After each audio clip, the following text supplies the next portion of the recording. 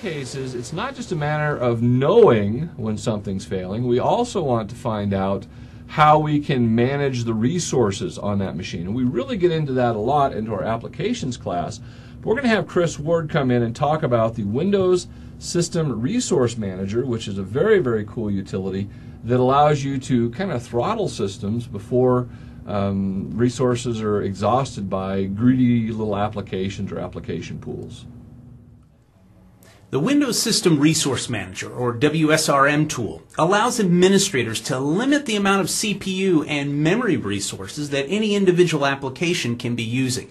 Additionally, WSRM can be used to manage multiple users on a single computer, such as multiple users accessing a single server, let's say using terminal services.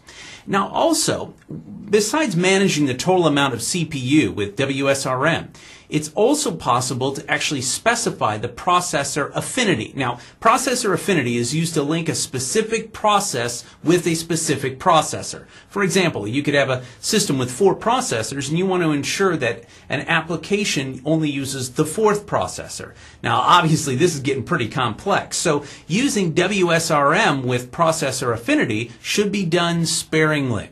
Now, here are some of the goals of WSRM. Ensuring a critical application has enough resources. That's what WSRM can be used to do. It can ensure that a single application always has enough resources at its disposal.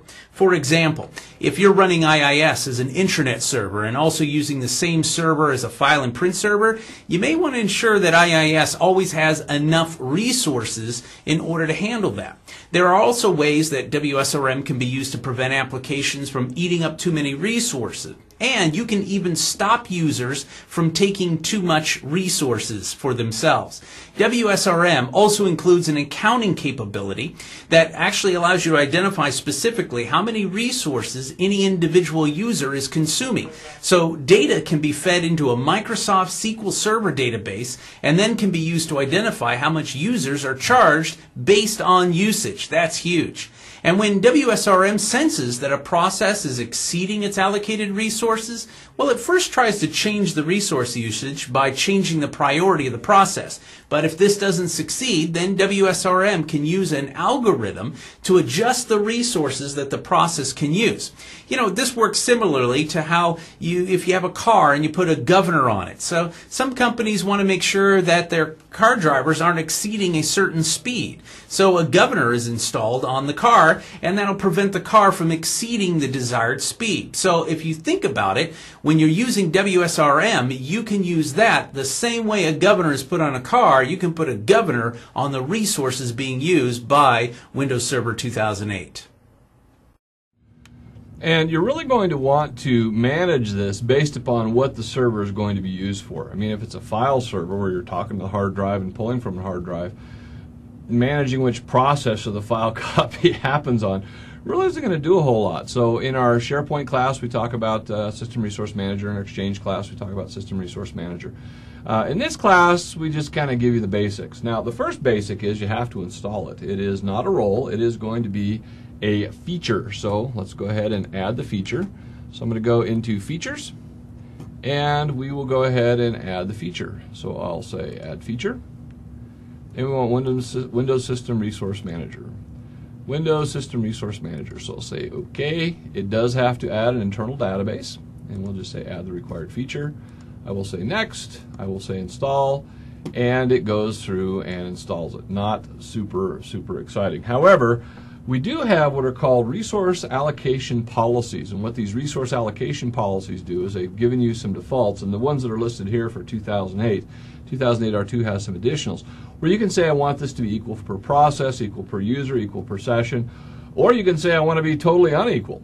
I want to go through and only allow certain applications so much space or certain users, and I want to balance it out. So let's go to a machine that already has this stuff installed. So we'll go out to this machine right here, and underneath my administrative tools, I will have Windows System Resource Management right here. So we'll fire that off.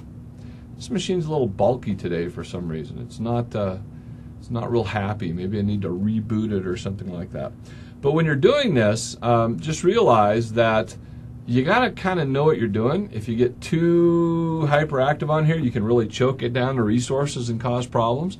You can manage a local machine or another machine. We'll connect to the local machine, and it establishes our connection.